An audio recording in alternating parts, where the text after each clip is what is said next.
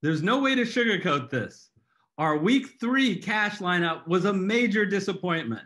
We'll debrief all about that and get you ready for week 4 with a full cash and GPP lineup. And we're going to introduce a brand new free contest for our FFC subscribers here on FanDuel, where you can win up to $100. We'll tell you how to qualify for it, all coming up next.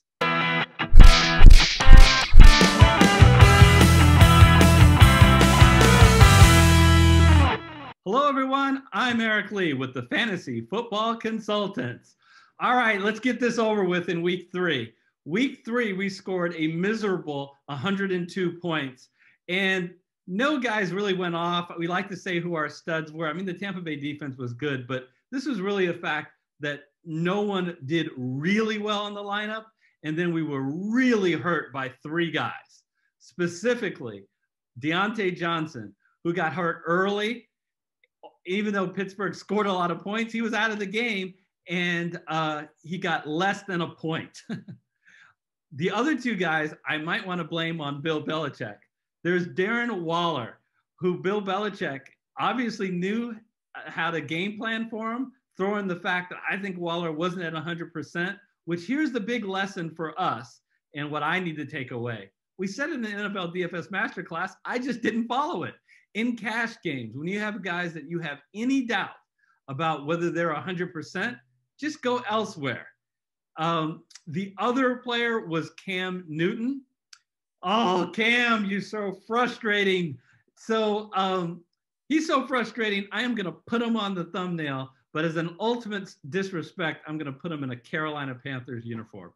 Anyway, but Cam Newton, who has done so well this year, and the reason we liked him is the floor that he provides with his rushing, specifically around the goal line. Now, we were right in the fact that the Patriots scored a lot of points. They scored 36 points.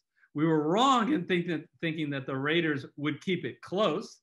Again, see Josh Jacobs and Darren Waller coming off injuries, and probably could have figured that out, that they weren't going to keep it close. But given their scoring and coming off a really impressive Monday night game, we thought that they could keep it close. They didn't. So mistake number 1, the Patriots were playing for a head, and they did a lot of running and melting of the clock, which was terrible. But still, they scored 36 points, and twice they got inside the 5. In their first 2 games this year, when they got inside the 5, this is who were in the lineup. In their backfield were only 2 people. Their fullback, who only blocked, and Cam Newton, paving a way for him to run. Not so in week 3. Bill Belichick switched it up, brought in Rex Burkhead, even though Rex Burkhead played in the first 2 games, but he never was used in the goal line package. He was used twice for short runs on the goal line, and therefore, not only did Cam Newton not score a lot of points in the air, he didn't do a whole lot on the ground because he couldn't get in the end zone. So let's forget about week 3. Let's crumble up that sheet of paper and throw it away. Let's get ready for week 4. But I want to first talk to you guys about how appreciative I am about our FFC community, especially all the support you're doing on this FanDuel videos. Let me just let you know that when Gary stepped away in the offseason and I was going to do these 3 shows, I was wondering, do I really want to continue FanDuel? Because I was going to do that all by myself. Well, thanks to your guys' support, not only have you made FanDuel the most popular video on our YouTube channel, beating out NFL Survivor Pools and our DraftKings show, but you've just made it one of the more popular FanDuel weekly shows on NFL DFS, period, on YouTube. So I constantly have been thinking over this past week, how can we put on a show that is going to be not only more fun for you guys, but also provide more knowledge so you can have better NFL DFS lineups by bringing in all of you guys in our FFC community with comments. So here's what's going to happen. We're going to introduce a brand new contest, where you can win $100, right? So how do you win? How we're going to award the $100? We're going to have two contests on FanDuel. FanDuel only allows 20 people to participate. So at maximum, there'll be 20 people participating, and you'll fill out a full FanDuel lineup. Whoever finishes first is going to take home $50. Then we'll run the contest again the following week, where whoever finishes first again wins $50. That's our $100 prize pool. The question is, how can you be one of the only 20 people who will qualify to participate in that those pools, which will be at the end of the year? You have to qualify, and you qualify by doing the following things. Here it goes. The first thing I would like everyone to do, if you haven't yet, please watch our NFL DFS Masterclass series, at least specifically on our strategy shows. I'll put the link up top. That means looking at the factors to determine for the right quarterback, running back, wide receiver, tight end, and defense. Then, step 2, each week, I want you to put together your cash game lineup before watching our show. Okay, step 3, watch our weekly show, and then you can adjust your lineup from your original lineup based on anything that I say that resonates with you. Step 4, enter into the YouTube comment section your best FanDuel cash play of the week and state the reasons why you feel that way. And then finally, enter your FanDuel username. What I'll do at the end of the week, after all the results are in, I will pick the best call, the best one call, or possibly if there are 2 really good calls, I'll pick 2 good calls that particular week. And I will be doing the criteria based on accuracy, and reasoning, right? So it's not good enough just to say, I think Fitzpatrick's going to go off. Explain why you think Fitzpatrick's going to go off.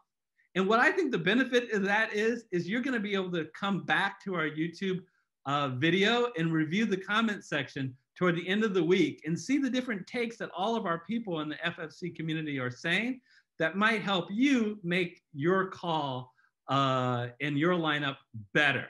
What also I will always do, will come back by Saturday to the extent I have any adjustments to the lineup, partially because of late breaking news, maybe even because of some good takes that comes in the YouTube comment. I'll give you my final cash game lineup if there are any changes on Saturday or first thing Sunday morning. So that's the contest. I hope you guys enjoy it, and I hope you guys take advantage of it. So go ahead, write it in the YouTube comment, your best FanDuel play.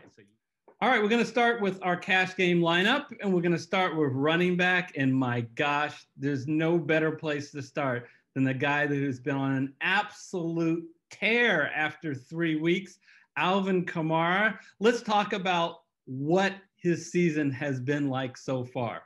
First, he faced one of the toughest run defenses in all of football, Tampa Bay. So don't be discouraged for the 12 of 16, but he still ended up having a good game. Then what happened in week 2 and week 3? 2 very important things happened. 1, Michael Thomas wasn't playing. And 2, the Saints were playing from behind. And Alvin Kamara just went nuts in the passing game. 9 targets against the Raiders and 14 targets against Green Bay. He's just been so explosive, both in the running game and the passing game. And look who he draws this week. He draws the Detroit Lions. So he is in our lineup. Now, I know Michael Thomas may very well be coming back. I don't know, will Michael Thomas be at 100%? Will he not be? But you know what? In all scenarios on FanDuel, I want Alvin Kamara in my lineup. You can look so far this year, rush rank of 30th in the rush rank. And of course, Alvin Kamara is also going to get a ton of those short dump off passes from Drew Brees. All right. What are we going to do? Who are we going to team Alvin Kamara with? Well, Devin Singletary. We get to scroll way down at only $6,000. It's not a trap. Well, okay. I admit why you might say it's a trap. You could say it's a trap because when Devin Singletary's in the game, he's competing with not only one person when they get around the goal line, but 2 people. First of all, his darn quarterback, Josh Allen, 5 times this year, they've been right at the goal line, and Josh Allen has either run it in himself or he's done a short pass play for a touchdown. So that has limited his upside a little bit. And also Zach Moss. He shares carries with Zach Moss. But here's the neat thing. Well, sorry. Neat for Devin Singletary. Zach Moss had missed last game with a bad toe. And look at the amount of involvement Devin Singletary got. 13 carries for 71 yards, plus 5 targets, caught 4 of them for 50 yards. And he had plenty of opportunities to get in the end zone. They were down there so many times. He took the ball down to the 1 and tried to get in multiple times and faked to him and the whole bit. So I think at only $6,000, he's a great deal. But here's the deal. We are going to be monitoring the Zach Moss situation. If Zach Moss is going to be a go for this game, I'm worried that Devin Singletary is going to split carries. And if that's the case, I will pull him out of my cash lineup. And at only $300 more, I'm just going to make it work to get Mike Davis in my lineup. Mike Davis is the replacement for Christian McCaffrey. And in the last game, he did his best Christian McCaffrey impersonation, at least in the passing game. 2 straight weeks, he's gotten 8 receptions out of the backfield from Teddy Bridgewater. And he's still the primary featured back in the running game. So given that, and given that he is playing against an Arizona team at home, might I add, that really runs a very fast pace, should be lots of opportunities for Mike Davis. So I'm going to be monitoring that, and that would be my suggestion. If Zach Morris, saved by the bell. If Zach Moss actually, that's hilarious. if Zach Moss is playing, we're switching to Mike Davis. Let's move over into wide receiver. I just said, who's the best running back so far? Well, the best wide receiver is not Michael Thomas, even though FanDuel has him as the highest price. It is, in fact, DeAndre Hopkins. And here's my bold prediction. He's now been bumped up to $8,700 on FanDuel. He is going to get to $10,000 on FanDuel by the next 7 or 8 weeks. Why? Because the Arizona Cardinals get good matchups after good matchups after good matchups. And I think you're going to see him really perform, which is going to force his price up. So what can you say about him? The Arizona Cardinals are absolutely making certain that they feature Hopkins in their offense. What do I mean by that?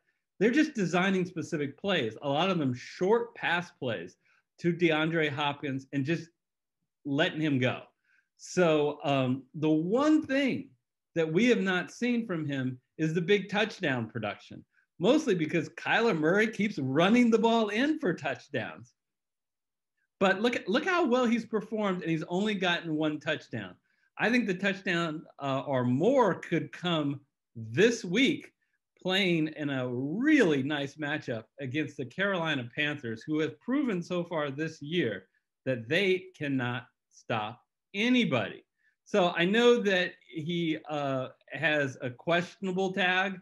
We will monitor that. Obviously, if he is looks like he's going to be diminished, or certainly if he's out, we will pull him from our lineup. All right. At the other wide receiver, I'm going to go to my Seahawks. I'm going to pass Tyler Lockett, as painful as it is to me passing Tyler Lockett, who's one of my favorite Seahawks. We're going to be able to have the advantage of dropping down $600 from Tyler Lockett to DK Metcalf. Okay, here's a couple of things to note about the Seattle Seahawks. I've watched almost every second of each of their first 3 games of the year. They're going to be without Chris Carson in this game. So, of course, they will throw Carlos Hyde in there, and they'll throw Travis Homer in there. But those guys are not going to be able to run as effectively as Chris Carson. And on top of that, I don't think they'll be featured in the passing game as much as Chris Carson. So there are going to be more opportunities in this game, once again, for Tyler Lockett and DK Metcalf. And I believe that the Miami Dolphins, playing at home with a pretty healthy squad that has really on a mini bye since they played all the way back on Thursday night the previous week, that they're going to be able to keep it close and make the Seahawks continue to have to pass the ball. So there's a lot of discussion of, look how great Tyler Lockett was last week. Well, people forget Metcalf had a pretty darn good game as well. And if Metcalf didn't have that brain lapse at the 1 yard line, then he would have scored another touchdown and he would not have fumbled. So that would have resulted in 6 points for the touchdown and 2 points not taken away due to the fumble. He would have scored 25 FanDuel points. And he's been super solid all year, scoring at least 17 points.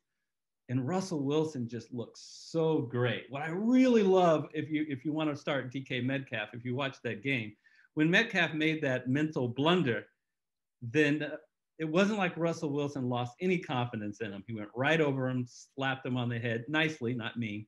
And he goes right back to him for a key touchdown later in the game. All right, so we got DK Metcalf in our lineup. Where do we go from here? Well, I just kind of commented about the fact that I think Miami Dolphins are going to be able to keep the game close. I didn't directly say it, but let's just say it now. The Seahawks actually have a pretty good run defense. What they don't have is a good secondary at all. And on top of that, Jamal Adams may be out. So I'm just going to absolutely dial in Devontae Parker in our lineup. As you can see, the Seahawks, 32nd ranked pass defense. What does that mean? There's only 32 teams in the NFL. It means they're just terrible. And those guys proved last year, Fitzpatrick and Parker, that they have a good rapport. Again, coming off that mini bye, I am really excited to get Devontae Parker at a very reasonable $6,500 into my lineup.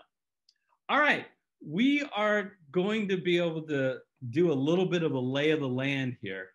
And see, we have spent a lot of money, but I am looking at quarterback. And after last week of really bungling the quarterback decision with Cam Newton, there's lots of great options. There's nothing wrong with Lamar Jackson. It's just, other than his price, you want to pay up to $9,600. Seems pretty steep to me. Of course, I like Russell Wilson. But the guy that I have my eye on at 8,200 is Dak Prescott. Here's the deal. This is one of the highest scoring games on the slate. Dallas has a ridiculously high implied total of 29 points. Now, Dallas has so many weapons in the passing game. They could throw it to any of their star three wide receivers, Michael Gallup, Cooper, or CeeDee Lamb, right? They have Schultz as their tight end. They have Zeke out of the backfield. And they even have Cedric Wilson, who came on in the last outing. The nice thing about putting Dak Prescott in your lineup, you don't have to worry about what guy goes off out of all those different weapons. All you need to do is have any of those guys go off. They're always will help Dak Prescott. And he's also a danger with his legs, including on the goal line, which earlier this year, he snaked 3 short TD rushes on the goal line. And on top of all the things that I said, he faces a Cleveland Brown team, which is better against the run than they are against the pass. I think we're locked and loaded for Dak Prescott this week. Oh, well, hold on. There's going to be more Cowboys to speak of coming. Same game. I'd like to turn to tight end, and we have to save some money, folks. Now, I was eyeing Eric Ebron at 5,100. And I was going to tell you, go with Eric Ebron as long as Deontay Johnson is out. Never mind all that. As we said earlier, that game has been postponed. It's interesting that FanDuel hasn't put a big note saying, hey, don't pick any Steeler or Titan. But we're smart enough not to do that. So one option certainly could be Greg Olsen. I think he's an intriguing pick in Miami with that really high implied total that the Seahawks have. But I'm gonna go with Dalton Schultz. Here's the thing with Dalton Schultz. He's really had a great year, and he's been a part of this offense. Remember, he was not the starter at the beginning of the year. He was the backup in week 1. He became the starter after an injury to Jarwin. And he's had one terrific game against Atlanta when they were in big comeback mode, and then a good game, or a decent game, let's say, against Seattle. I really like this Cowboy offense against Cleveland this week. So at a paltry sum of $4,900, we're going to dial up Schultz. I tell you, I don't get no respect at all. All right, in the flex position, speaking of getting no respect, this guy gets no respect. Now, I may tell you the name, and you'll say, well, I'm not that excited. So don't worry about the name. Just worry about the facts. The facts are he's a featured running back. The fact is that he gets the goal line carries. The fact is he gets involved in the passing game. And the fact is he plays a defense that can't stop anybody on the ground. So, and the final fact is he's only $6,600. Have you figured out who it is? He's almost the same price on DraftKings, believe it or not. He's only $100 more. So I just think FanDuel has missed the boat on this guy. And the answer is James Robinson. So I already told you the reasons why I want to pick him.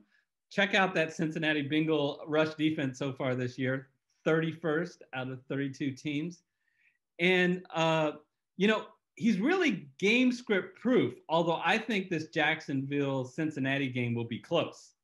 But you see that when he played in Miami and they got weighed down, he didn't get as many carries. But look, 6 receptions in the passing game and did very well. Where when they were playing either from ahead or close in the Indianapolis game and the Tennessee game, he got a lot of carries. So we're dialing in James Robinson and happy to do so. Our defense for the week is going to be, I'm sorry, guys. It's a theme. We're going with the Dallas Cowboys. Why? Because we needed to save some money. But there's a couple of things that are intriguing about the Cowboy team. Look, when you pay for a bottom basement defense, you don't expect the fact that you're going to get a home favorite. So from a game scripts perspective, I think the Cowboys are going to be ahead in this game, and Cleveland is going to have to be passing a lot trying to catch up. Remember, all interceptions, most fumbles, all sacks, all occur in the passing game. So you want a situation where your defense is facing an opposing offense who is going to be forced to throw the ball a lot. And I think Mayfield can be prone to some mistakes. They're coming off a game in which they got 4 sacks against Seattle. So again, we're going to take a close look at the Devin Singletary situation with Zach Moss. And if he plays, we're probably going to be pivoting to Mike Davis. Let's take a look at our GPP lineup. For GPP, we always start with a stack, although I did something a little bit different this week. Normally, we want to stack in a very high over and under game. where we think it's going to be a shootout. And that has worked really well, picking basically Russell Wilson and one of his wide receivers, and then someone going back on that. I did consider that, and I also considered attacking the Dallas-Cleveland game, and I have no problems if you decide to go that route. I'm going to go with a contrarian stack in a lower scoring game, the Tampa Bay and the LA Charger game. But here's why I really like this stack. I think in this game, it could be high scoring, and there are very few good options where I think the scoring is going to occur.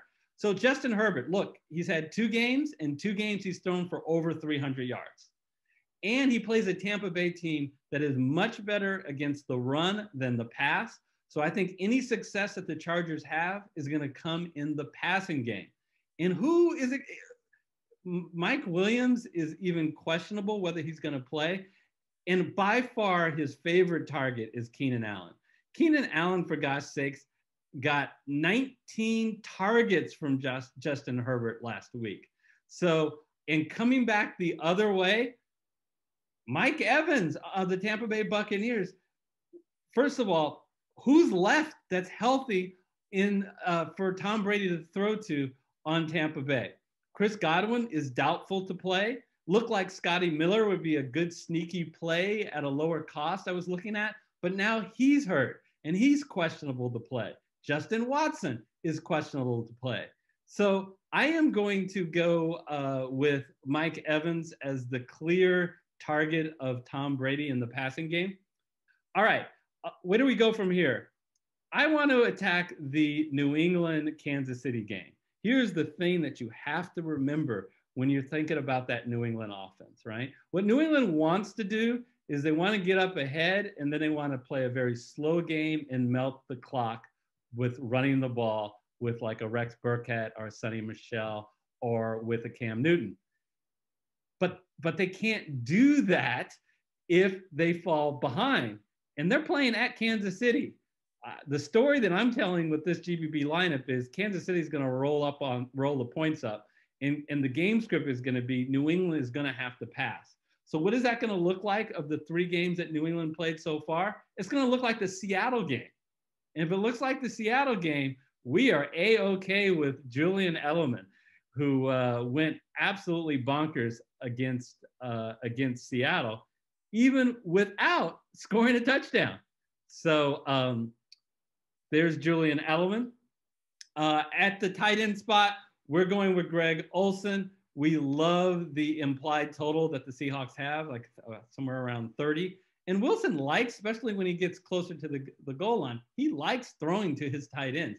And he is starting to develop a rapport with Greg Olsen, who is he's a grizzled old veteran, but he still has a lot of talent, Greg Olsen does. And how about Dalvin Cook in what is, again, another good matchup for Dalvin Cook playing a Houston team that doesn't do a good job of defending the run. So Dalvin Cook, Kamara and Cook are just 2 guys that we hope will be able to carry this GPP lineup. And then finally, the Minnesota Vikings defense. So when you're doing a GPP lineup, you're looking for correlation. And one correlation out there is that play the running back with his own defense. And I know Minnesota's on the road, but they are playing a Houston team who is winless this year. They're 0-3. Granted, they played a tough schedule, but they are 0-3. It is conceivable that Minnesota will beat Houston or at least stay ahead of them and have a game script where they're continuing to feed Dalvin Cook and the defense can pin their ears back against Watson. All right, so that is my GPP lineup. If you made it this far in this video, please smash the like button. We'll put a whole bunch of videos on the screen. We have a DraftKings video. When that is available, I'll put that on the screen, as well as our NFL Survivor Week 4 show. All right, everybody, please take care, be safe, and we'll see you next time for a very special show. It's going to be a big surprise. I'm going to do something special. Until then, see you next time.